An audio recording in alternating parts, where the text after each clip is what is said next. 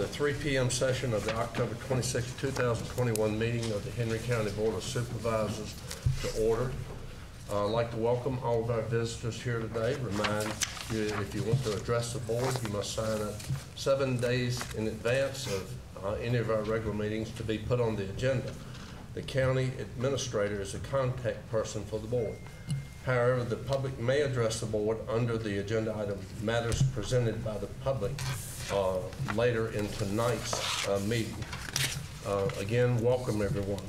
Our first item of business to consider today is the items of consent. What is the pleasure of the board? Mr. Chairman, I move that the items of consent be approved.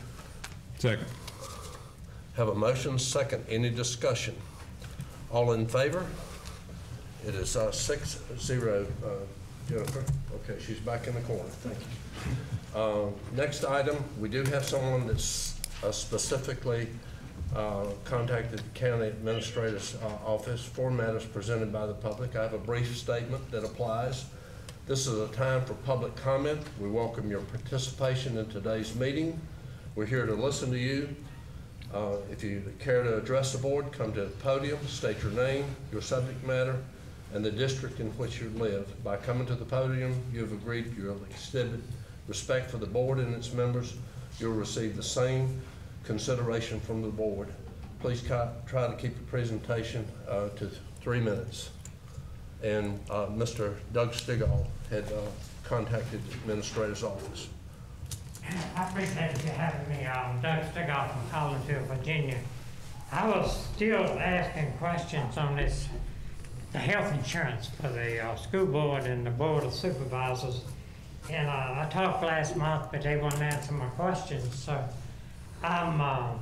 the correspondence that I received from the county, I got it through a FOIA request, Freedom of Information Act, and they said that Anthem, which is a great company, had said that they couldn't insure the Board of Supervisors or the school board because they were deemed part-time employees, and you had to work 25 hours or at least 25 hours a week to get this insurance 50 weeks out of the year. So they passed a resolution to give it to the SEP. My question was, how can they, if they're part-time workers, how can they give it to the SEP and not the other part-time workers? When Joe had spoke up last month and said it had to do with jurisdiction, I didn't understand that. And I know the Code of Virginia says that y'all can get it, but you got to get it in the manner and form that other employees get it. And the manner and form for a part-time employee, they have to pay for it themselves. This is costing the taxpayers over $8,000 a year to give ever who's getting it. They don't want to, they say it's a violation of their rights if the taxpayers know that they're getting this insurance now. And the way it's structured, the way y'all got it structured now, someone could get on the school board or board of supervisors and just work a few hours a week if they wanted to and get free health insurance. And I'm not saying that's happening, but I'm saying that could happen. The rank and file, I want the police officers and the teachers and all to get this insurance. Is very important to them. And if a rank and file is not working the required number of hours, we know it. I'm not saying y'all not, but who is enforcing anything? When y'all say the information I got from the county, I asked that I want to know what the requirements are, and they gave me these requirements. I just don't understand how y'all can, if y'all were deemed part-time employees or part-time workers, how can y'all get it and the other part-time workers can't get it? And that's my question. Now, the Marsville Bulletin wouldn't print what I said. I had a friend that asked the Bulletin why. They said, well, they didn't have the money or the time to verify everything I was saying, but what I was saying came from the county, from a FOIA request. Why can't y'all give mark their bulletin the same information you gave me. I appreciate it. Our next agenda item is agenda item number 7, a monthly report on delinquent tax collection efforts. We have with us County Treasurer Scott Grindstaff. Scott, welcome. Good afternoon. This is the delinquent tax report as of September 30th. Personal property collection, we reached 94.60% for the 2020 personal property tax. The amount collected in the month was $44,953.64. Real estate as of September 30th, we collected 95.86% of the 2020 real estate. The amount collected in the month was $94,439. Since the 1st of January 2021, TACS has collected $924,768. And our debt set-off program has collected $116,456. So far in the month of October, we've had 52 DMV stops collected. Does anyone have any questions of Mr. Grindstaff?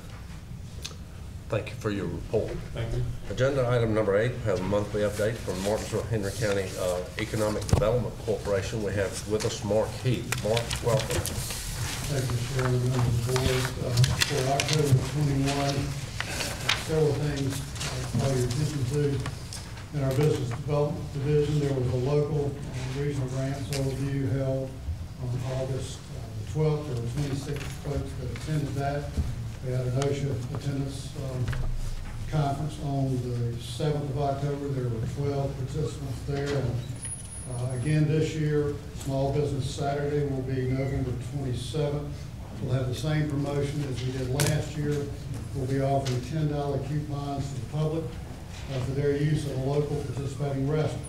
Those coupons will be available at the Visitor Center, and they're for one day only on the 27th, and it was really well subscribed to last year. There were over 400 coupons that were issued, and it's a great way to get out and maybe try a restaurant that you have not been to in our community.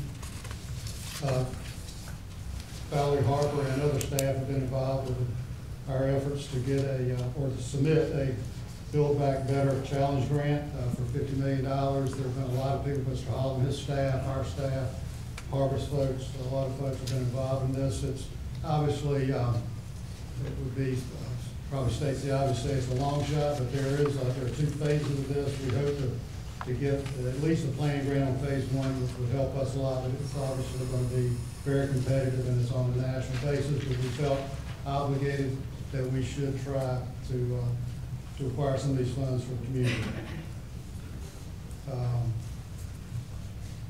That division has also completed a business video that we'll show you at a later time when there's not so much going on. It's called Small Business, Big Community.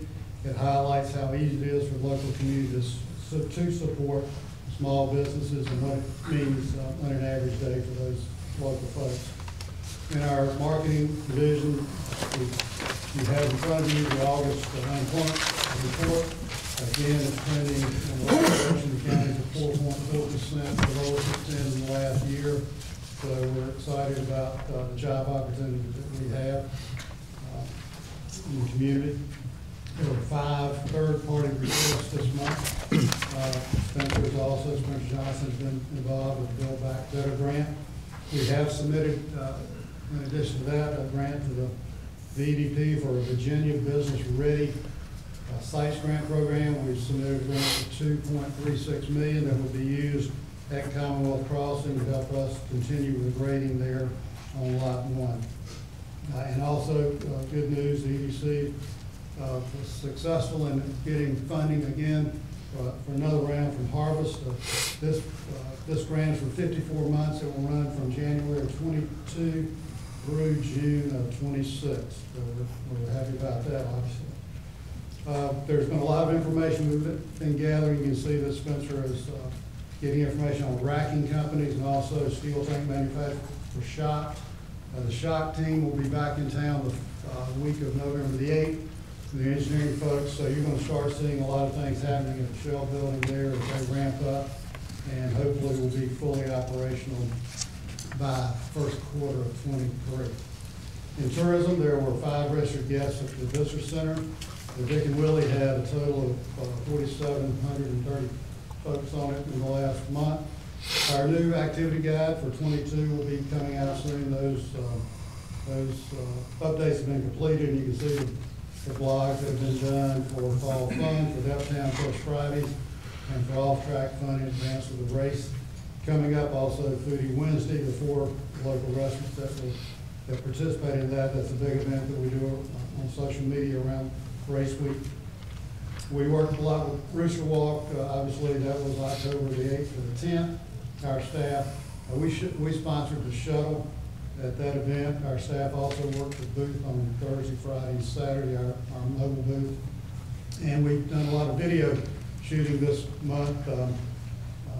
Particularly, we're going to, tourism going to put a new welcome sign at Philpott Lake. We have over 700,000 people that go on the water there a year, and we want to improve that. All of these items that are listed under there are the things that staff has had to do working with VDOT to get permission to film and do some promotional stuff along the road. We've notified everybody that lives on Green Hill Drive, and they've been very, very cooperative in helping us get this done. Talent development, the bi-weekly meeting with 5 Points was held. There was a virtual event, virtual groundbreaking for the 5 Points project. We have also launched a new job board you can see on Martinsville Made on that website. And we've launched our mixed Martinsville Made industry videos this year. Again, we're not taking teachers into the plants, but we are doing the videos. Those are at Activall, Hard-Eyed, Monogram, Virginia Glass Mirror, and the Career Academy. All really good, important things for us to promote. And we've had a video shoot for the fall getaway in Martinsville.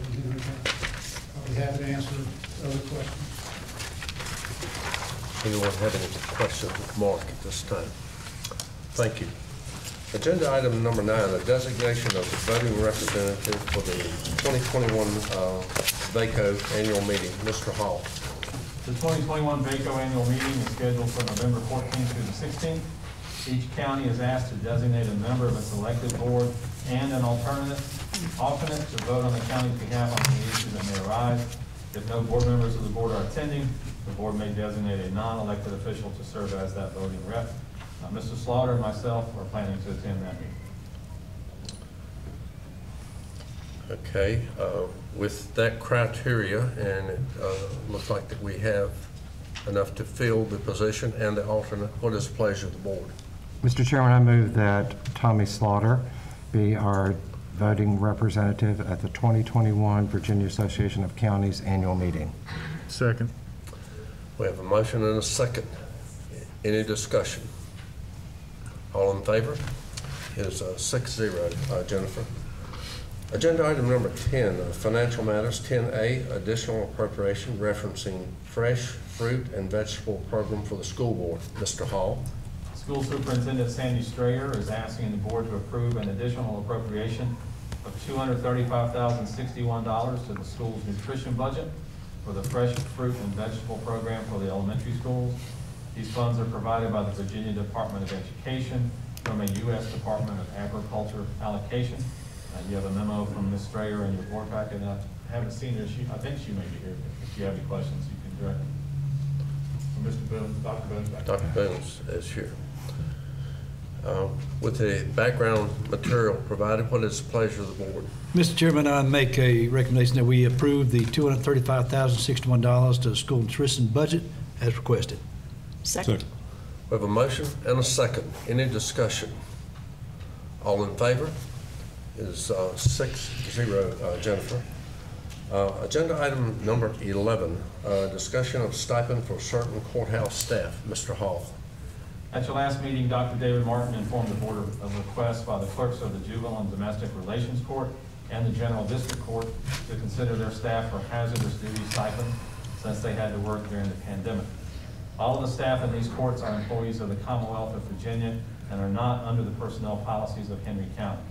Dr. Martin made a motion and it was seconded to provide a $2,000 stipend to each of the employees in these courts. Ms. Buchanan then made a substitute motion delaying any action on this matter until the board had more time to evaluate the request. The substitute motion received a second and it has passed unanimously. Dr. Martin requested that this item be placed again on the agenda for this month for further discussion. Dr. Martin, since you placed this on the agenda, and I know that you provided either through the background material we had last month, are there any additional comments?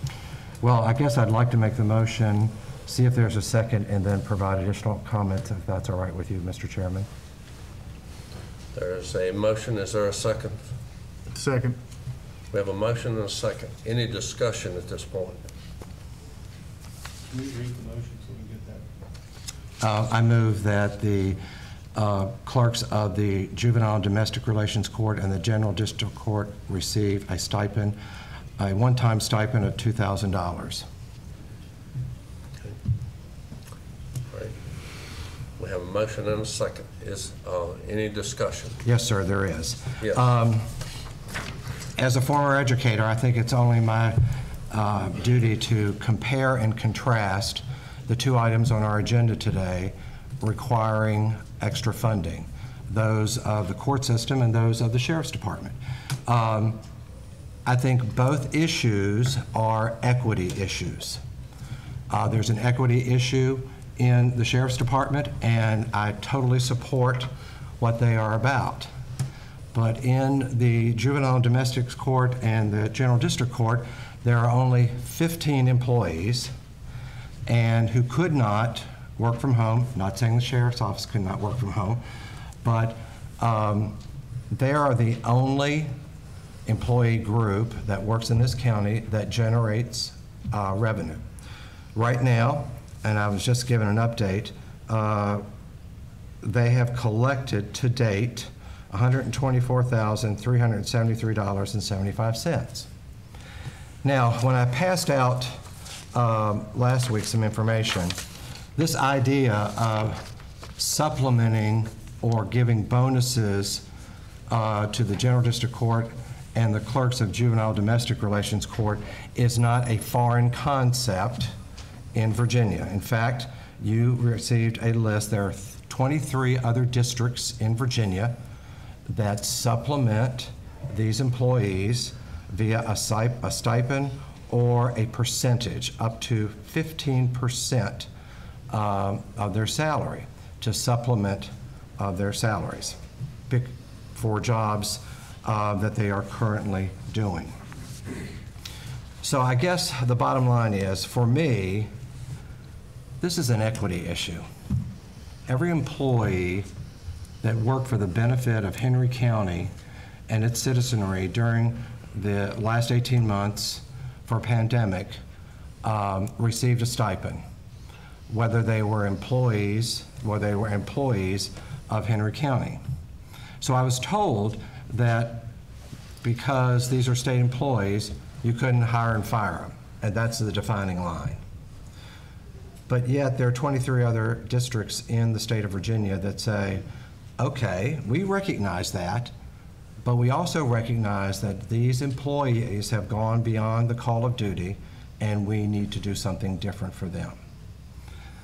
I've also heard that, well, if we do it for the clerks of Juvenile and Domestic Relations Court and General District Court, other state employees will come with their hands out. I don't know that that's true. But I do know that these individuals who worked there during the pandemic were told by the Virginia Supreme Court they could not close, they could not go home, they had to come to work. And thank goodness they did, because we had children taken out of homes, we had domestic violence, and somebody had to deal with those Henry County families. So bottom line, this is an equity issue. And as your neighbor and colleague, we have people that have done their job and, believe it or not, did not receive not even a thank you. But everyone else seemed to get money. So I'm asking you, when you take this vote, and there are 4 members of the court here today to watch the vote, to do the right thing. And I think this is the right thing. Is there any other discussion? Any discussion? All in favor? Opposed? Motion fails 2-4. Agenda item number 12, consideration of Sheriff's Office request for additional compensation for deputies. Mr. Hall. Last month, Sheriff Perry spoke to the Board of Supervisors to request additional compensation for sheriff's deputies. The board directed staff to meet with members of the Sheriff's Office and work on details and move this issue forward. Within your working papers, you have a staff report. The lion's share of the work on this report in front of you came from Mr. Wagner, Mr. Jones, and Ms. Vi. And then I kind of came in at the end and kind of slicked it up a little bit, or whatever I can do to not destroy the work that they did. But I think it's a great document to show everyone, public and the board, some background information on our Sheriff's Office, how it compares in compensation and in staffing to other localities. But the real, I guess the real crux of the matter in front of us today, you'll find on page 6, and I'll direct you to that. Through our research, through staff work, it is our belief that we can use the American Rescue Plan Act money, or ARPA money, for hazardous duty supplements to law enforcement. Staff is also recommending that should the board choose to move forward with this plan, we respectfully recommend that public safety also be considered as part of this. The supplement must be based on hours worked and not part of a total compensation package. In other words, this will not go to their retirement, to their bottom line. This will provide funding, additional funding from January 1st, 2022 to June 30th, 2022. And you'll see the chart about halfway down the page on page 6. We show you the impact of what we're putting in front of you. If you choose to do a $1 an hour supplement for each deputy or each sheriff's office person that is eligible for these ARPA amounts, that will have a current fiscal year impact of $209,154. If you do $1.50, you see that number there, about $314,000. If you choose to do a $2 an hour supplement, that will be an impact of $418,000 for the Sheriff's Office out of the ARPA money for January 1 to June 30. And then you see a number below that. Should you want to extend this compensation, this additional compensation, and make it part of the salary of these officers, that will have to be done for the budget starting July 1. And you see an annual impact of what staff believes will be that annual impact. And you see those numbers in front of you. Sheriff Perry also requested $50,000 in funding to provide signing bonuses for new deputies. Staff believes that with the number of vacancies that the Sheriff's Office currently has, there probably is sufficient money in the current budget to reallocate that money toward one-time bonuses. And we would recommend that if you consider that the sheriff be asked to find that within whatever his current budget numbers are. And then below that, under additional considerations, we talk about the public safety aspect of this. They too have had to do heroic work during this period that we find ourselves in, just as the Sheriff's Office personnel has. And we would recommend on a staff basis that if you choose to move forward with the Sheriff's Office, you also move forward with public safety. And again, we provide a graphic example of the impact if you include public safety in this. Again, on $1 an hour, $1.50 an hour, $2 an hour basis, you'll see that. Again, that will come out of ARPA money, not out of the reserves that we discussed previously. ARPA rules, and we've gotten clarification, we are allowed to use that ARPA money for this hazard duty supplement. Again, it's an hourly, what we're recommending is an hourly increase. It does not go to their bottom line, but clearly the idea would be that if you approve it now, come budget time on July 1, there's probably going to be the expectation that you roll that into a salary number, which would go to their bottom line for retirement purposes. And then at the bottom, we just throw in a future fiscal impact. Funding this will have an impact of at least $1.1 million going forward. These costs going forward from July 1 forward. These will not be one-time costs. These will be recurring budgetary costs. So you need to understand that there's a temporary fix from January 1 to June 30, but once we get to July 1, the expectation, I'm sure, will be this money be rolled into their salaries and be funded that way. That's what we're presenting to put it in perspective. We've all sat through the reversion meetings where, depending on whose accountant you want to believe, the city thinks we'll have to raise our real estate rate 5 cents to mitigate the cost of reversion. Our accountant seems to think that's 8 cents, but we all agree that it's going to be substantial. Going forward, and this is not going to mean that we would suggest you do this all on real estate, because we're just trying to make it math simple for everybody. But if you want to do this going forward and keep this part of the budget starting July the 1st, that's probably going to necessitate an equivalent of about a 3.9 cent increase on the real estate rate to adjust for that from a budgetary standpoint. So, again, I laud the staff who put this together. We met with Sheriff Perry, Lieutenant Colonel Eames, Mr. Harrison. We met, had a great meeting. We came to this conclusion that this was an adequate way to move this forward, with the expectation that come budget time, you're going to have to reconsider whether you want to roll it in, and if you do, then what's the cost of that, obviously. So, the report is there.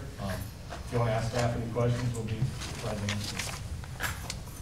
Does anyone have any questions of staff?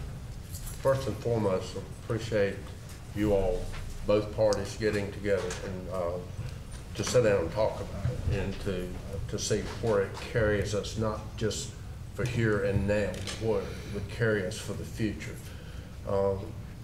Dale, since you did a lot of work on it, any other input on this? You know, I know a lot of the men and women work in the sheriff's office, and they do put their lives on the line very often, but I think most of them will agree to you. Henry County is a good place to work. The sheriff's office is a good place to work. And even though the pay may not be the best, it is a great organization. And you know, anyone looking for a law enforcement career, they're an optimal place to go, and that's Henry County. Sheriff Perry does a good job running a good operation there, and this board has always been very supportive of the sheriff's office. So I don't want anything that's came out over the last couple of months to discourage people from wanting to apply there. It really is a good organization to work for. Other questions or comments, or something that needs clearing up in any form? Right, now, the sheriff is here. Let's see. Sheriff Perry, do you have any comments? Just thank you for the work on this. I do thank the administration. We did have a very good meeting. And I think Dale said some very good comments. The men and women are very proud to work and serve their community. Through communications and a little latitude that we now have, I will say we've had one that has come back. There's some communications with another one. You know, men and women right now through this time frame, they do have a very arduous task. They do regularly run into life-threatening situations, and they've overcome with, I think, great dedication through COVID, and have never let the services suffer to the citizens. And the request was based on behalf of the citizens. We have a good community. We, despite sometimes how a uniform crime report can look, but I think we have a low rate of violence. Generally, the violence is usually linked to high-risk behaviors and things like that, so our citizens can enjoy this community. I thank you for your support. I do stand behind my men and women, and they will be appreciative of whatever. They're also appreciative of just the recognition, because they do a job for the community that is extremely important. And if it ever gets a foothold slacking backwards, it will change our community. And I'll answer any questions that you have. So you feel it was a good meeting? Yes, we're very thankful. Mr. Chairman, if I could, please. You know, I contacted both the Sheriff's Department and the county admin immediately after your meeting that you had, and both you and the administration both told me that the meeting went very well. Last month, when the request was made, we was not in a position as a county to make a recommendation whether we was going to support the 10% across the board raise and the one-time $5,000 sign-on bonus. But I don't believe that you heard any one of the supervisors here say that they would not take that in consideration and work this out. You know, some of the suggestions that I made last month was some of the suggestions that you used to make this where it is right now. To the Sheriff's Department, I would think that you would look at this board right here and say these 6 supervisors on this board has every one of you in our thoughts and our prayers at nighttime when we go to bed, pray for our safety of our county, our county and our community. Everyone knows the difficulties that you go through. Even though we're not working in your boots and we don't walk your walk, we could see, read, and hear about the difficulties that you go through as deputies, not only deputies, but public safety. The public safety is out there every day dealing with this COVID that's going through. Nobody wanted to see this COVID come on. Nobody wanted to see this mess come on. Here in Henry County or any place else did we want this to come on. But sometimes there comes tough decisions that's got to be made. Last month was one of the areas that was brought to our attention that we could not make a decision rapidly without discussion of it. Thank goodness that you sat down and you had a understandable communications with the county, and the county had understandable communications with the sheriff's department, and he was able to work what we have in front of us today. I do believe that this is a start, and we can work to get both sides somewhere satisfied on the remedies that you brought up to us last month. Others? Mr. Chairman, I'd like to know from the county, the administration, what is their specific recommendation regarding this report? We're choosing not to give you a direct dollar amount. We're laying out what those possibilities would be. This is a policy decision. So we're recommending that if you choose to move forward, that it come out of ARPA, which is allowable expense, does not impact our fund balance, which is good. And we also recommend that if you choose to move forward, we also include public safety because they have many of the same issues. So I think what I'm hearing you say too is to use that ARPA money, and then when the new year rolls around in budget time, then consider how we can move forward with a pay raise for deputies. We'll have to have the discussion at that point that if you want to roll this into a bottom line pay raise, which benefits retirement, all that stuff, which they clearly could use. Right. There has to be a genuine discussion at that point. Note that you guys will have to know this goes into the budget. It's a recurring expense. How do you best want us to attach or to approach that? The 6 months from January 1 to June 30, ARPA money, one-time money, that's not our money. It's not coming out of county coffers. It's clearly our money. But going forward, you just have to be aware that we need to have this discussion for an ongoing escalation of compensation as we get into the budget.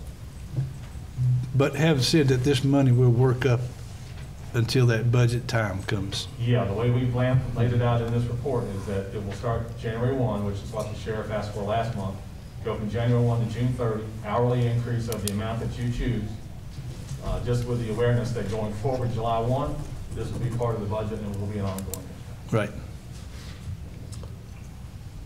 Okay, does the board have sufficient explanation of this? I've just Yes, got sir. a little bit to chime in on. I actually had a chance to do a ride-along on Saturday with Corporal Panos and A Patrol, and it was pretty eye-opening. I mean, I got to see a lot. There was actually a shooting that night at Econo Lodge across from Enterprise in Collinsville, and just the number of calls we went on and the camaraderie among everybody on A Patrol was outstanding, and it brought back fond memories of myself in the military. But I mean, what they go through is, it's easy to sit here and think about it, but until you actually experience it, you don't really know. I'm totally in favor of using the $2 out of ARPA for hourly pay increase to get us through the next budget year. But the most important thing is to figure out, when it comes time to plan next year's budget, how we're going to incorporate steps into their pay scale so they get something moving forward every year. Similar to teacher steps, I guess, but something as far as the deputies go. Like, you take a corporal that gets promoted to a sergeant, and I think they get like a $1,200 bump in pay, which is not very much when you look at the responsibility between a sergeant and a corporal. And then I think it's the same from a sergeant to a lieutenant. It's like a $1,200 bump in pay. So that's something for us to look at and work with the sheriff's office on come February or end of January when we start planning next year's budget, how we can incorporate this and make it more beneficial to them to show our appreciation to the sheriff's office moving forward. But I appreciate the opportunity to do a ride along, and I might actually go again when I get the nerve up and need a little excitement one night.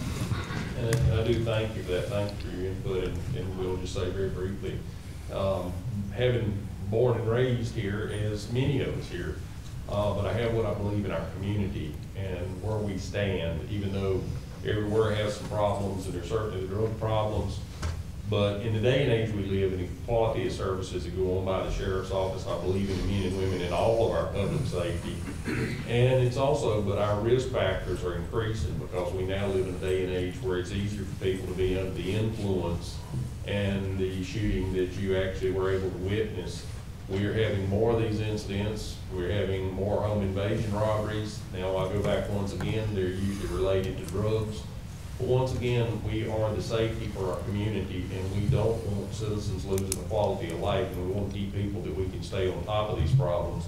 The home invasion robbery, one of the investigators is back here in the corner, and I think 4 out of the 6 people have already had warrants issued on them. Our men and women do a tremendous job, that despite things that we don't agree with and the risk factors to our community, but they do serve our community well to keep our citizens safe. I guess Go ahead. the first thing I need to do is apologize, and I wish the room was full of all of you like it was the last time. When I said something about dedication, I was not questioning every one of you's dedication. I've been in your shoes for 25 years. I've walked to walk and talked to talk. And I know, and what I was trying to say is, this is not a job you're going to get rich in. You've got to have the dedication to it in order to be out there every day beating the bushes and doing whatever you've got to do. And I appreciate that, because like I say, I know where you're coming from. I don't need to ride along with you because I have rode that car for 25 years. So, and I'm very proud of the Sheriff's Department. As a matter of fact, last week I was in Pigeon Forge. I went to Cracker Barrel. The young lady that waited on our table, young lady, anyway, her husband is a resource officer out there in Pigeon Forge, but he's very upset from talking to her about the way things are changing out there, and that he's looking to make a move. She was born in Virginia. She wants to come back to Virginia, and he wants a country setting to live in. They don't like the way Pigeon Forge is building up. She come back to get the plates off our table. She said, my husband said, I thank you. He's already online with Henry County checking to see what's going on. I said, well, I know we've got to hire a lot of deputies because we're fixing to open up a jail. And so, you know, like I say, I hate it. I didn't appreciate some of the comments I heard said as some of you are going out, but, you know, if that was my fault, then I want to be the first one to apologize for it. So, but, you know, I've been there, and I know that I used to be the one right up front. I mean, I've caught the mayor several times coming out of council meetings and went out in the parking lot talking to him, because I always harped on salaries and stuff, but it never was. The one good thing I like about this is we're talking dollar amounts. That means that Steve Eanes is going to get the same raise that the guy that went to work yesterday got. That's what I don't like about percentage raises. The guy that's making big monies, he just keeps on climbing, and it keeps on separating. So, you know, we finally got to that in the city. When I first went to work for the city, we were getting 10 cents an hour, 25 cents an hour, that kind of thing. But then they started getting on this. It was easier for them to do. I think they started getting on these percentage raises. And then they worked it out to where it fell within the steps that they had. Sometimes if they voted on a 5% raise, you got a 4.2 and somebody else got a 5.3. So that didn't set well with me either. So I'm glad to see that we're talking dollar amounts, because the guy that just went to work, a loaf of bread, shoes for his kids cost just as much as the colonel's or the sheriff or anybody else's. So I like to see that, and I hope this thing, and then in July, when we work it in, we're going to look at dollar amounts and not percentages, so that, you know, we can get the starting pay up to where we think it ought to be anyway. Mr. Chairman, are you looking for a motion? Briefly, I'd like a short comment from Matt Tatum, since he's here, in regard to public safety. Yep. First of all, on behalf of public safety, thank you for the consideration. The men and women of the Department of Public Safety, has already been said, is continue to respond to the emergencies during this time. We have had a higher than normal turnover rate, and many of them have shared that the compensation of the jurisdictions is the reason. Many of them are also just exhausted because of COVID. And it's not only affected the first responders, but I mean, look at your hospitals. I mean, they are offering insane amounts of money to get people just to work. And it's just people are exhausted. So any consideration given for the public safety staff is very much appreciated. And you guys and ma'am always support us, and we very much appreciate that. With that, Dr. Martin, if you're prepared to make a motion. And I may need some help from administration. I move that we approve a 2-hour supplement to $2 an hour? $2 an hour. Gonna make them work 2 more hours, I don't think. No. $2 an hour supplement for both the sheriff's office and public safety. And that we allow the sheriff to have a $50,000 signing bonus. So Is that taken out of his current budget? $5,000. It says 50 here. $50,000 for 10 $5,000 The signing report says bonus. that the staff believes that with the vacancies that they currently have, they can use that money that's already in their budget Okay. to use Then, that for signing bonus. then the motion is just for the $2 an hour ARPA supplement. money. Use of ARPA. ARPA. Correct. Okay, we have a motion of $2 an hour to include both sheriff department employees and public safety employees. Is there a second? Second. We have multiple seconds. Any discussion at this point? All in favor? It's 6-0. Jennifer. Thank you, ladies and gentlemen of both public safety and the sheriff's department, for all that you do. Thank you. Thank you.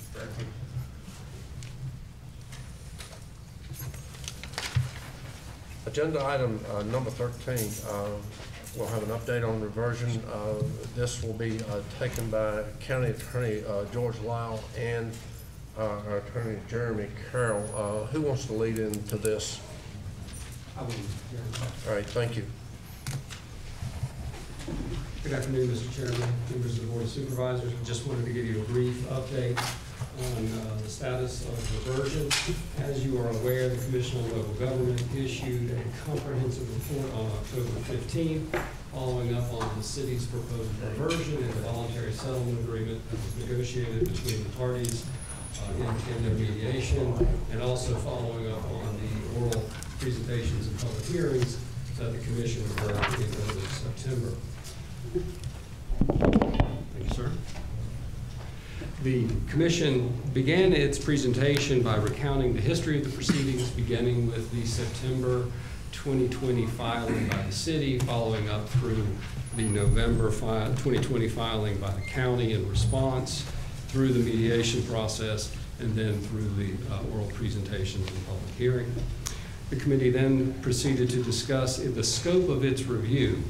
It indicated that its review, based on the controlling statutes, was focused on the best interests of the Commonwealth, which entailed consideration of the best interests of Henry County and the city of Martinsville. They noted, however, that there was no legal analysis in their presentation and their report. We do remain confident, however, on behalf of the county, and I know the city does as well, that the process employed by the city and county and the voluntary settlement agreement that was negotiated is valid and legal. I know there have been some questions about that in the community. They then reviewed the characteristics of the city and the county, and I won't get into the details. They studied issues such as age and declining population demographics, income, unemployment. The gist at the end of the day was that both communities are facing economic, social, and fiscal challenges They did conclude that the city was facing slightly more problems in those areas. Interesting quote, they said that the county's problems were not quite at the same magnitude or severity as the city. Proceeding then through the remainder of the report, they did conduct their review on whether the reversion as proposed in the voluntary settlement agreement was in the best interest of the city, county, and commonwealth. They did conclude that it was. I would also point out that they specifically noted that the exchange of the annexation moratorium for 10 years in consideration for the adjustments made to certain revenue sharing agreements was reasonable. They found that specifically to be a reasonable agreement between the parties. I would say, based on a fair reading of the report to that point, it was quite clear that the commission viewed the city's fiscal condition as warranting reversion. There's been discussion again in the community about whether reversion would have happened should there have been more resistance to it. I think a fair reading demonstrates that whatever the outcome at the end of the day would have been, reversion would have happened based on the commission's report. The commission made a recommendation that the special court, and I will get into the process in just one second from here on out, that the special court approve the voluntary settlement agreement as is. They did not suggest any specific revisions to the voluntary settlement agreement.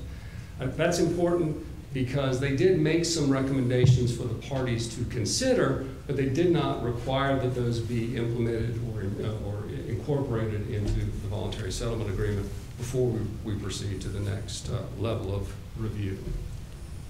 One of those proposed recommendations had to do with early childhood education.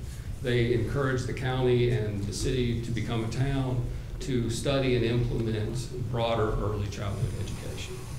They also encouraged, and one of the proposals in there was the consideration of possibly conveying Clearview Elementary to the county.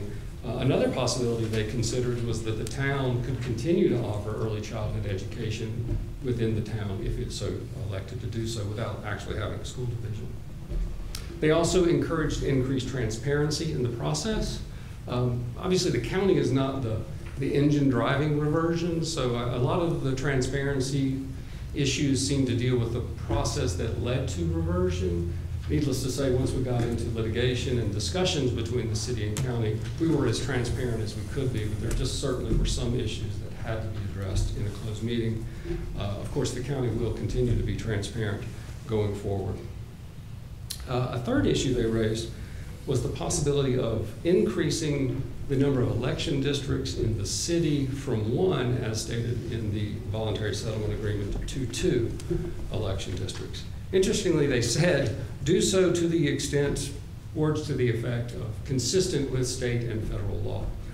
Well, I found that a little bit surprising because to the extent there was any implication in the commission's recommendation that Henry County voters would be diluted for the benefit of town voters, that clearly would violate state and federal law. So you can't just increase the number of election districts in the city, again, or the town, unless you increase the size of the board. So that is obviously a policy decision for this board. The voluntary settlement agreement makes it clear that the number and orientation, other than the one district in the city, of election districts will be up to this body. And the final recommendation from the commission had to do with the effective date. And of course, as ladies and gentlemen know, the effective date was the real crux of the matter as we went through the oral presentations. The town, or the city, had proposed July 1, 22 as the effective date. We had proposed July 1, 2024 as the effective date. The commission seems to have struck a compromise between those two positions and encouraged the parties to accept July 1, 2023 as the effective date for reversion. They did note that date is contingent on there not being any unusual or unexpected delays in the process from here on out. So with regard to that process from here on out, the parties, the city and the county, must decide if they're going to amend the voluntary settlement agreement based on those recommendations from the commission, those few recommendations. Again, there is no obligation to do so. We will then proceed with an ordinance to adopt the voluntary settlement agreement, either in its original form or in its amended form. And we will petition the circuit court, the Henry County Circuit Court, to notify the Virginia Supreme Court of the process. The Virginia Supreme Court will then appoint a 3-judge panel to evaluate the voluntary settlement agreement and make an assessment of whether it is in the best interest of the Commonwealth, which again would entail consideration of the best interest of the county and the city. And with that, that is a summation, a brief summation of what has transpired over the last few weeks and where we are and where we're going. I would say, based on the Commission's report, the expectation is that reversion will occur on July 1, 2023, and we should plan accordingly. I'm happy to answer any questions anyone may have. What happens if this board does not approve the ordinance, either in its original form or as amended? Because there will be a vote, as you said. There will be a vote on the ordinance. After a public hearing, is that right?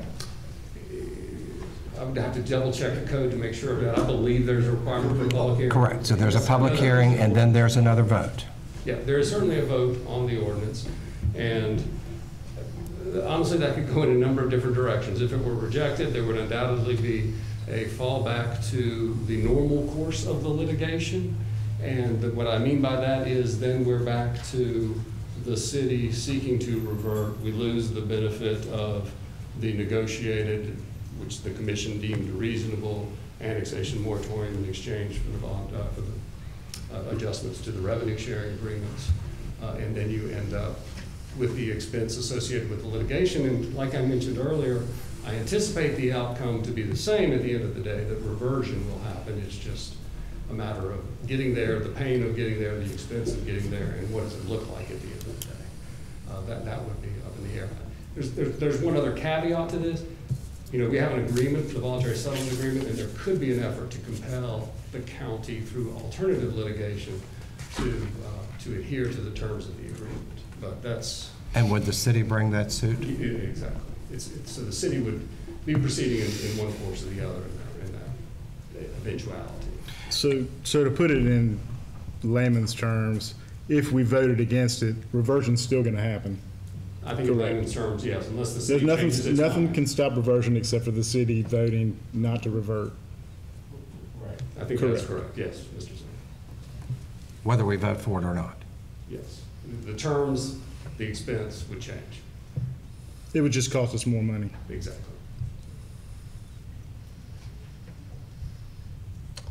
Mr. Lyle, do you have additional information for the public's benefit or for the board's benefit? I got one more thing. So say we scrapped it. It still goes to the 3-judge panel. There's no agreement. The 3-judge panel could then say, well, there's no agreement, so we're going to give you the city's debt, which we're not getting now, per the settlement agreement, and they can annex after 2 years instead of 10. It would all be in the hands of the 3-judge panel, and there would be nothing we could do about it if it was voted down. I think it would actually back up a stage and have to go through the Commission on Local Government again. Okay. Our posture currently is that we have a voluntary settlement agreement to present to the 3-judge panel. If for some reason that were not adopted, I think you go back to the Commission. I think Martinsville goes back to its initial notice and the ask in that notice. And then we'll litigate from that step forward. We would have another hearing with the Commission and then a 3-judge panel. Right. So they would take a little bit longer than just our current posture. But again, I do believe the outcome would be the same. So once the public hearing occurs, correct? Correct. When is the vote taken? That night? Immediately thereafter. That night. And we haven't scheduled that date yet. We have not. There are some schedules concerned that you have to advertise once a week apart, so it can't be like too soon. So for the county... But it could be at the next monthly meeting. Right. For the county, it could be over that night if this board does not vote for it. And then we go back to the Commission, as you said. That's right. Okay. And I think Mr. Carroll's points were really well taken. The Commission on Local Government was unanimous that reversion of Martinsville to a town is in the best interest of the Commonwealth, in the best interest of this community. I mean, I think they were very clear in what they said in that, and they thought that the agreement we reached was reasonable. And I know many people in this community disagree with that. Many people don't think Martinsville should become a town. And I think Mr. Zare's comments are right on point. Those concerns should be taken to Martinsville City Council because they meet the legal requirements to work to a town. Correct. And it's just a matter of how that will work. And this board's previous votes on this settlement agreement I think were wise because we got something out of it in holding off annexation, because once they're a town, they can start expanding their border to becoming a bigger town in our county. They have the legal right to do that 2 years after they were birthed, and we negotiated a longer term because of the negative financial impact that would have. So, I think that that's why why the board voted in May and then again in August to support the voluntary settlement agreement. It's not something we want, but it's going to happen almost undoubtedly unless Martinsville votes to change their course of action. And this is probably the best result we can get out of it as far as the financial security of our citizens and the local government going forward. What happens if the vote from this board is 3-3? It would fail. We have no tiebreaker. 3-3 votes do not pass. Because we no longer have a tiebreaker in the county. Correct. That was several years ago. So the question is, after the 10-year moratorium passes and annexation becomes into play, Possibility. and the city starts annex approximately 10 miles outside the radius of the city, which would be the town, is there considered that the county would do legal action to stop this? I would recommend, you have to take the facts as they occur at the time it happens. But anytime a town in this county would try to annex, I would sit down with the elected body at that time and discuss the pros of resisting it, cooperating with, and seeing what they are. Because almost inevitably there will be, it just depends on the facts, why they want to do it, what they're proposing, how much, and what we would lose in it. But for example, Mr. Bryant, some of the factors for an annexation proceeding are the need for urban services in the areas to be annexed. Well, the areas around Martinsville are not in need of urban services because they're by and large already being provided. Another factor is the need for revenue. That is a legitimate consideration in an annexation proceeding. But with the adjustments that have been made to revenue sharing agreements, we've addressed the cities or the towns' need for revenue. So it is far from certain in our perspective that Martinsville would be able to annex in 10 years. I guess I should have said we'll be better positioned. I would say, as we sit here today, in 10 years, we will be better positioned to fight and resist an annexation than we will be in 2 years from today.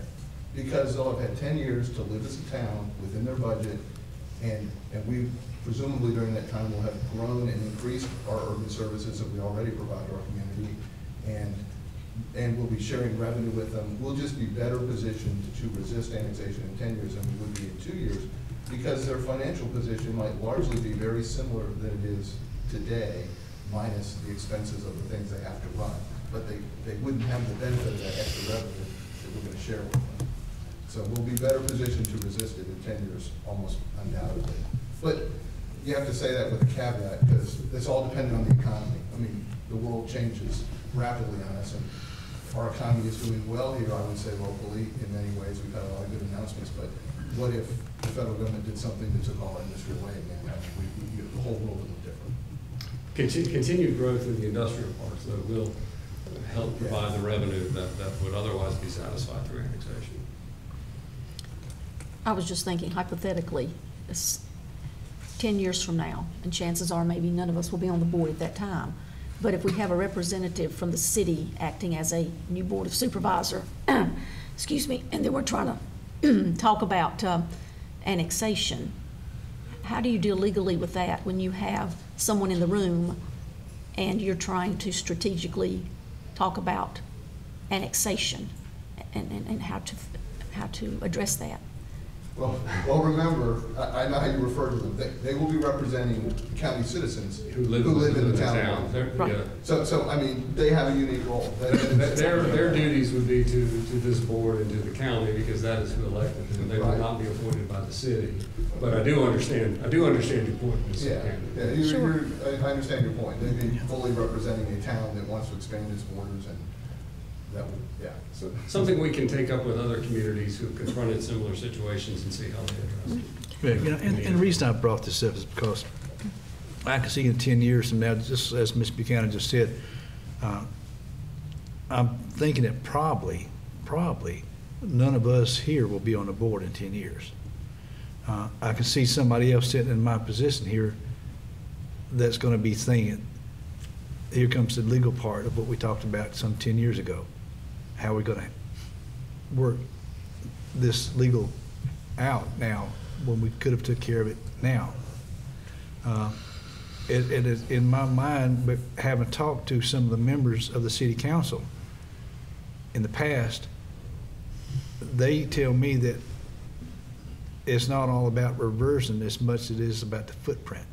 They are land-based where they can't expand out to bigger industries and so forth because they're landlocked in the city.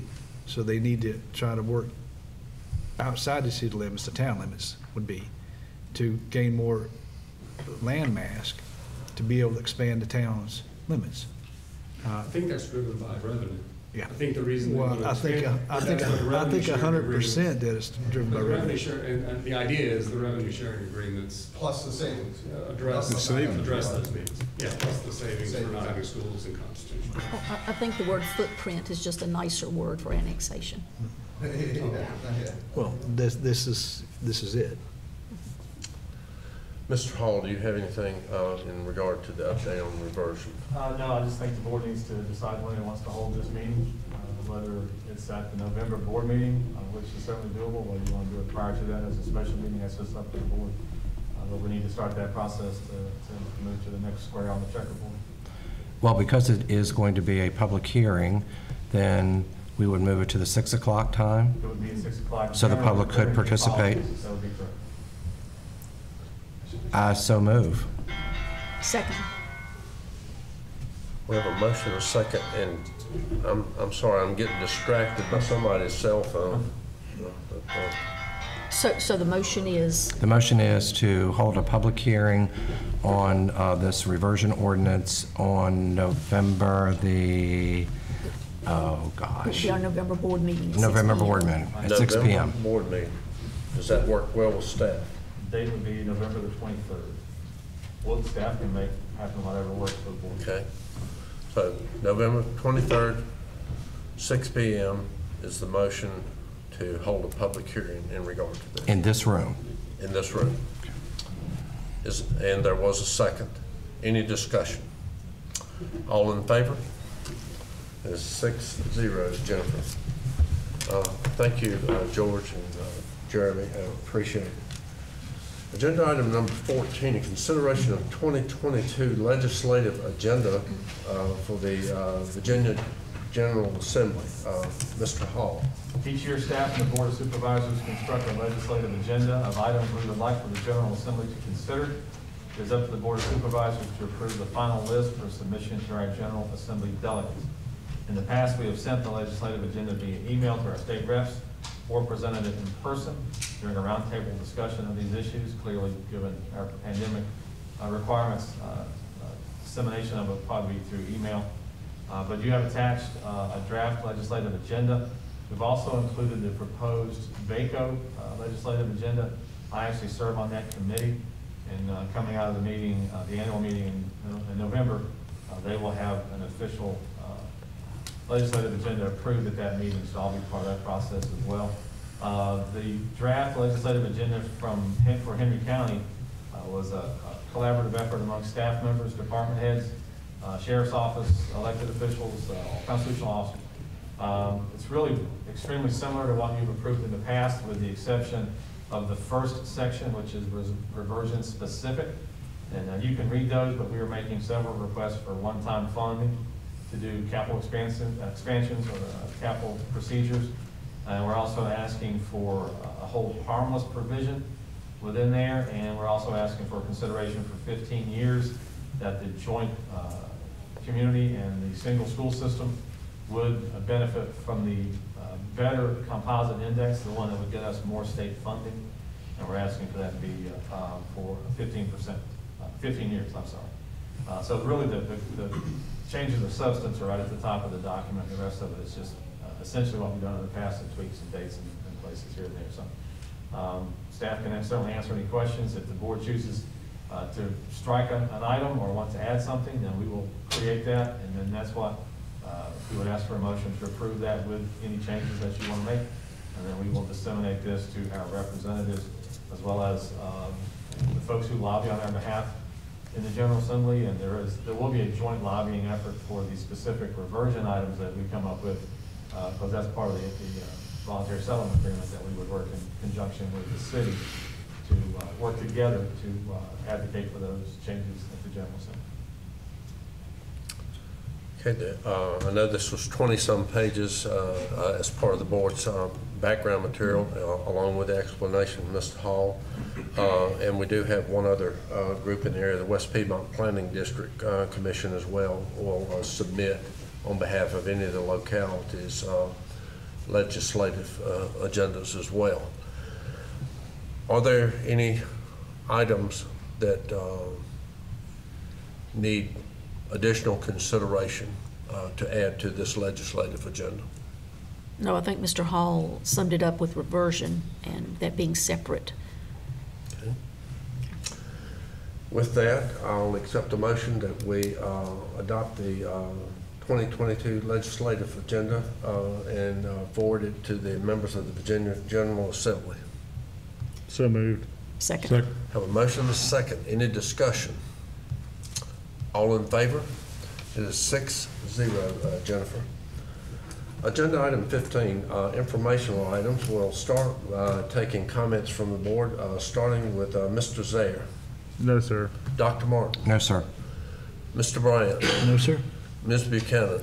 No, I just want to remind people, and of course the media has been very generous in promoting the fact that the coat drive has started for the children. And if anyone has new coats or used coats that they would like to donate, just please let me know. Or if they need dry cleaning, you can take them by the 1 hour Martinizing at any location.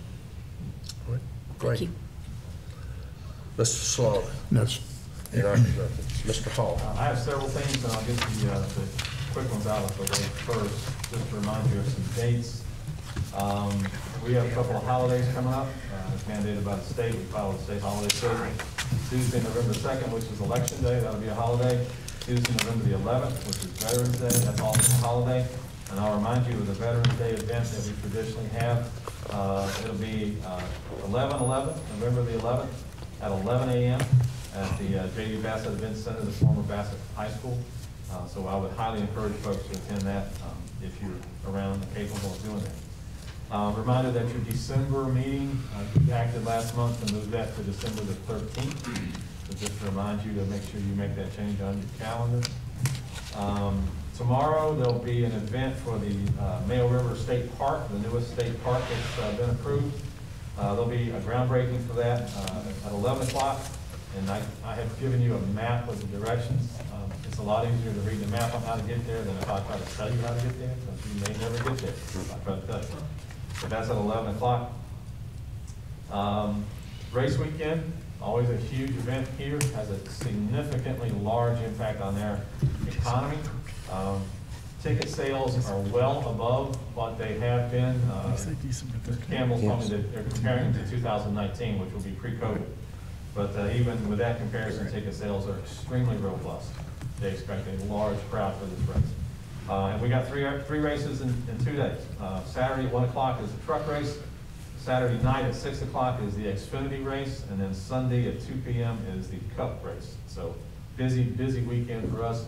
Busy weekend for sheriffs, deputies, and public safety, because they work all of those events and do them extremely well. So we ask also that you be kind to visitors when they come into town. This is a huge event, and you would be surprised how much feedback we get from a positive interaction with a fan and a local resident.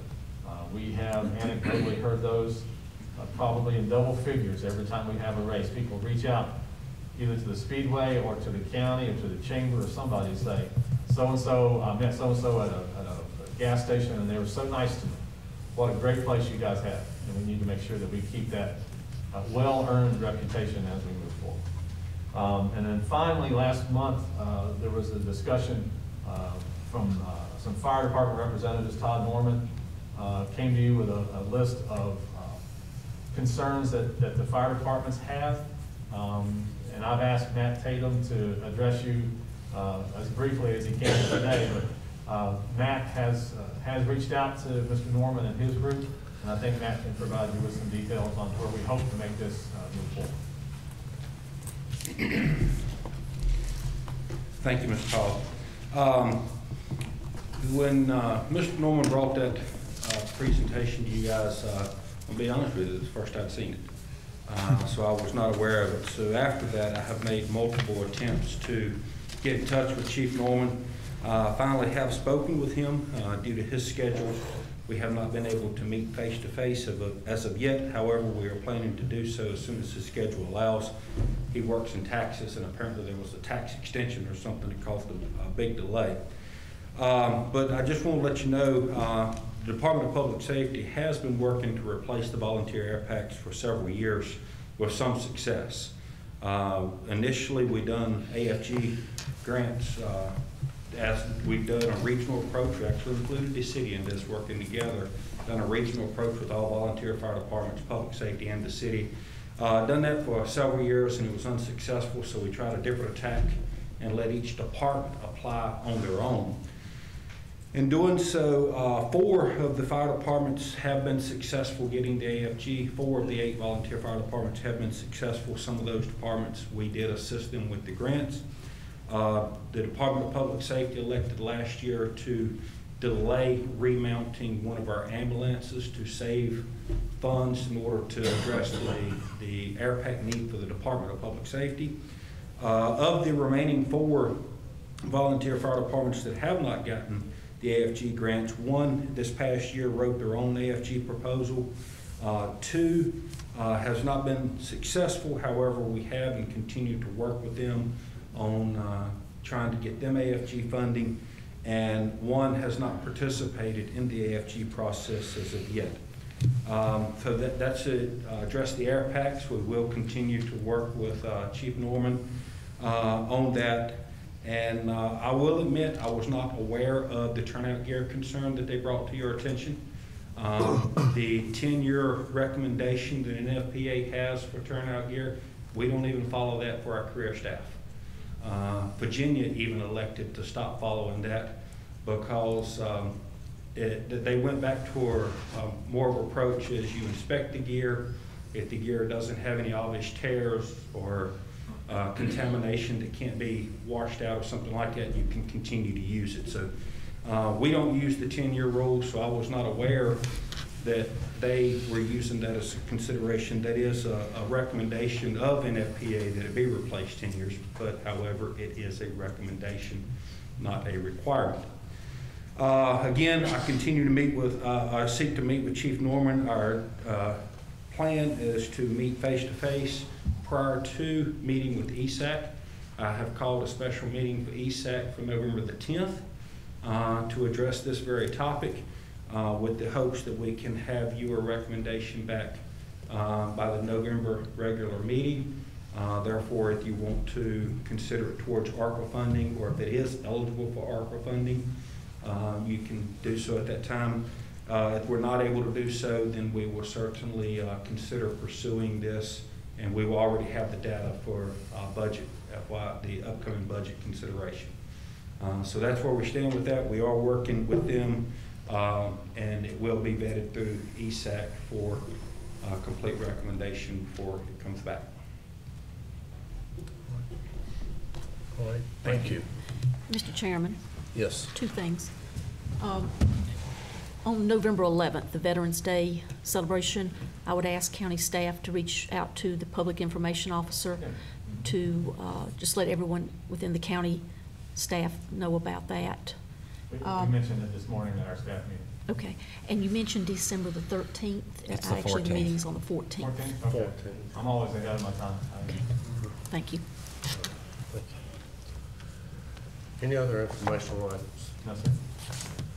With that, agenda item 16, I'll entertain a motion to go into closed meeting. If someone will cite the items as allowed by the Code of Virginia. Mr. Chairman, I move that the board convene in a closed meeting as permitted under the following sections of the Virginia Freedom of Information Act: 2.23711A1 for discussion of appointees to the Southern Area Agency on Aging Board, Patriot Center / CCBC Advisory Board, and West Piedmont Planning District Commission. 2.23711A7 for discussion of pending legal matters. 2.23711A3 for discussion of acquisition, disposal of real estate. 2.23711A5 for discussion of as yet unannounced industry. And 2.23711A10 for discussion of special awards. Second. Have a Comment. motion and a second. Are we able to add to that the appointees to the Blue Ridge Library Board? Are we eligible for that? I mean, is it? We are in my district. Yeah, we can add it. Okay, Just add Thank it to the motion, just say so. Yes. I'd like to add that to the motion. okay. Add to the motion is consideration of appointing to Blue Ridge Regional Library Board. Okay. Have a motion and a second. All in favor? It is 6-0. See board members upstairs in 5 minutes. Closed session on a motion by Ms. Buchanan, second by Mr. Slaughter. Mr. Wagner, will you poll the board, please? Do you certify that in closed session we discussed only public business matters lawfully entered and as identified in the motion today in 22nd? Mr. Zare? Yes, sir. Dr. Martin? Yes, sir. Mr. Bryant? Yes, sir. Mr. Cannon? Yes, sir. Mr. Slaughter? Yes, sir. Mr. Adams? Yes, sir. Are there any items, Mr. Hall, that you have for the board before we go into recess prior to our 6 p.m. session? No. Board members, do you have any items? No, sir. We will stand in recess and start the evening session at 6 p.m. I'll call the 6 p.m. session of the October 26th, 2021 meeting back to order from our recess from our 3 p.m. session. I'd like to welcome all visitors. Remind you, if you want to be placed specifically on an agenda, you'll need to contact the boards. Well, let me just start again. I'm reading it. If you want to address the board, you need to sign up 7 days in advance and contact the county administrator who will schedule you on the board's agenda. That's what I was trying to get out. However, we do have an agenda item tonight, matters presented by the public, that anyone is allowed to address the board. Again, welcome everyone. Thank you for coming out and participating in your county government. Our first item tonight is agenda item 17, general highway matters. We have with us Lisa Hughes from VDOT. Lisa, welcome. Thank you. I have just a few items that I can cover. There's a bridge on J.S. Holland Road that had been under construction, and we finished it today. The road's back open 3 days early. So also, I don't think I have updated you all on the Virginia Avenue project. You know, we said it was out for bid twice. The bids came back high both times, so we rejected those bids twice. We have a State Forest contractor that has agreed to do the work. However, he probably won't be able to start till the end of November, and we'll have to see how the weather is then. But we think with a combination of our signal crews and him with his concrete crews that we can get the sidewalk done and the pedestrian signals in, hopefully by late spring of next year. The emergency slide repairs that we've been working on for quite a while on Dove Mountain Road, they should be complete the early part of November. And Woody Circle, that's a new project, will be closed November the 8th. What we're doing, we're jacking a new pipe under 57. We've had a lot of flooding problems right there at Cunningham Tire. So we hope to be able to take care of that with this project. And the last on my list, will be receiving bids November the 1st for a pipe replacement under Railroad Lane. That was also flood damage that happened back last fall. And that's all I had. Does anyone have anything to ask of Lisa prior to us taking up 17A? I think Lisa would probably tell you she's probably already fielded about 30 questions before she got up to the podium. All right. Well, that's great. Thank you for opening that line of communication. 17A is an acceptance of a right-of-way to facilitate the addition of DuPont Road into the secondary road system. Mr. Hall. Currently, only a portion of DuPont Road is in the state's secondary road system, with a new adult detention center opening in April and other development in the works at the DuPont campus. It would be beneficial to have the entire road in the state's secondary road system so that VDOT could maintain it. Several steps must be taken in order for the state to accept it into the system.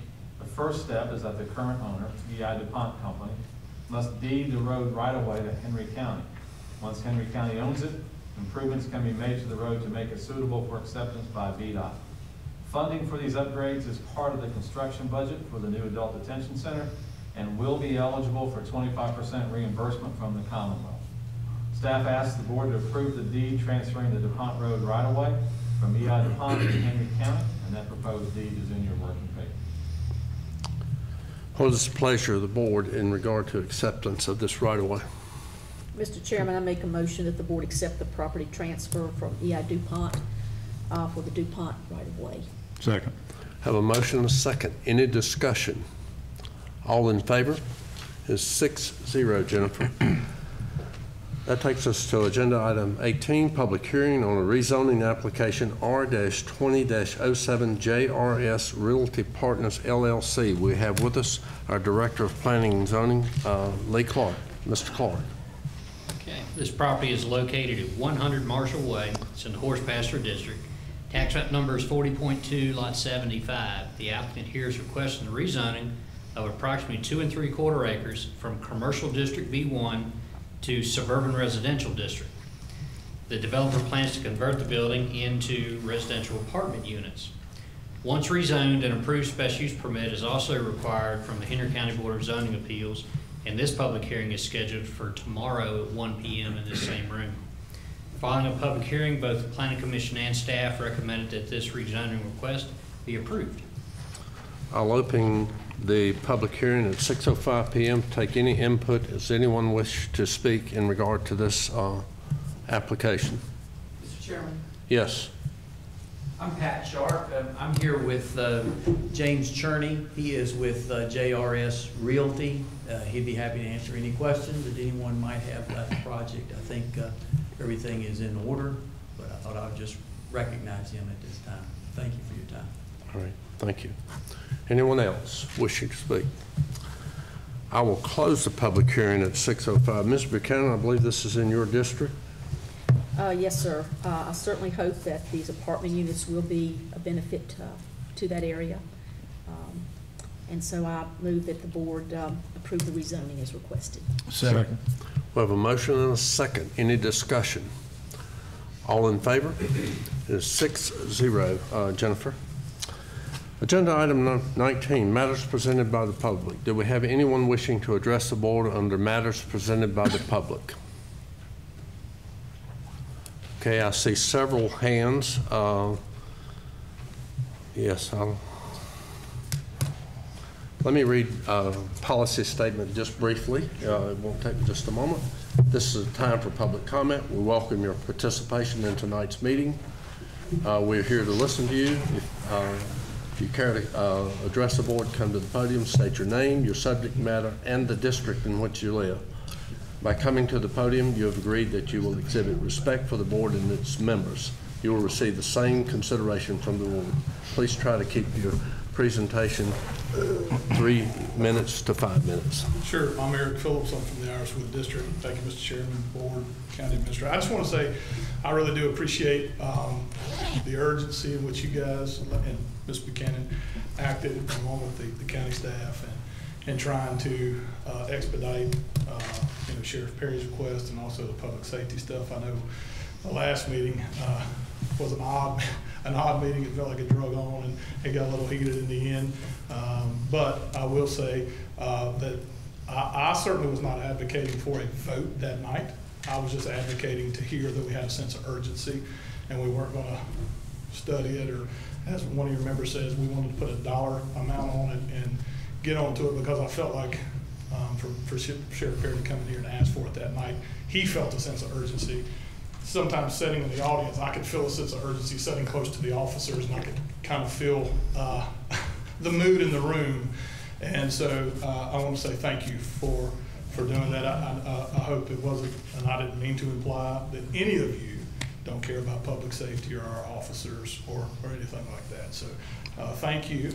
And this is the last meeting before an election, so I do want to say that I think Henry County has good, honest folks on the board, and I think that will continue ever how these elections go. So I appreciate what you do. And I will also say, one of the things you guys have done well under Mr. Hall and Mr. Heath's leadership is economic development. You know, obviously we've had a lot of positive economic news, which is good for everything that goes on in Henry County. A famous politician said, you know, a rising tide raises all boats. So, you know, when the economy's going well, schools do better, taxes, revenues go up, and so it can only benefit Henry County for those things to take place. So thank you for your time and have a good evening. Yeah, I saw a lady at the back. Yes. Good evening, everyone. I'm Anita Gravely, and I'm from the Irishwood District. I was here earlier today on behalf of the Henry County Juvenile Court.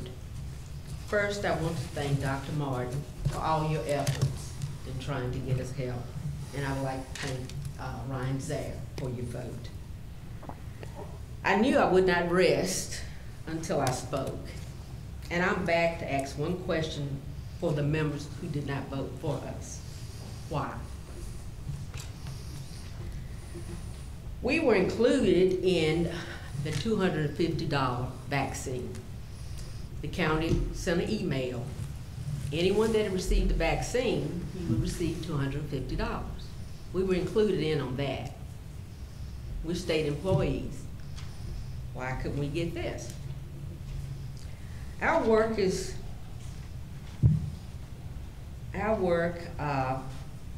very hard. We contribute over $100,000 to this county.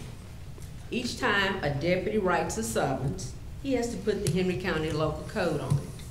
We have to collect the money. It falls on our shoulders. Mr. Slaughter stated earlier in addressing the Henry County Sheriff's Office, until you walked in my shoes. So, having empathy for the Sheriff's Office, he votes for their proposal. I can make the exact same statement until you've walked in our shoes. I wish each of you could spend one day in the Henry County Juvenile Court. It is a tiresome, it is a gruesome and thankless job. We left the meeting earlier today in shock. We felt worthless, we felt dejected, we felt as if no one cared. I know some of you at some point has watched the movie Christmas Vacation, and this came to mind. Clark Griswold is waiting for his bonus at the end of the year. He's making all these plans. He's going to install a swimming pool so the family can enjoy it. Well, along comes his nephew, and Clark realizes they're not going to get this bonus. Instead, they're getting a card for the Jelly Club of the Month. So his nephew decides that he was going to go to the CEO's home. He ties him up, he brings him back to Clark. Well, his wife, the CEO's wife, when she discovers what he's done, she scolds him. How could you do such a thing? The police officers that arrive on the scene, how could you do such a thing? I know the folks at the top make the ultimate decisions for us little folks, and we have to accept it. I know you won't respond to my question, why? However, I want to answer your thoughts. I want you all to answer your thoughts in your mind. And if you have any inclination of what is right, I would hope you could revisit this. And I thank you for your time. Is there anyone else wishing to address the board on the matters presented? Yes, sir.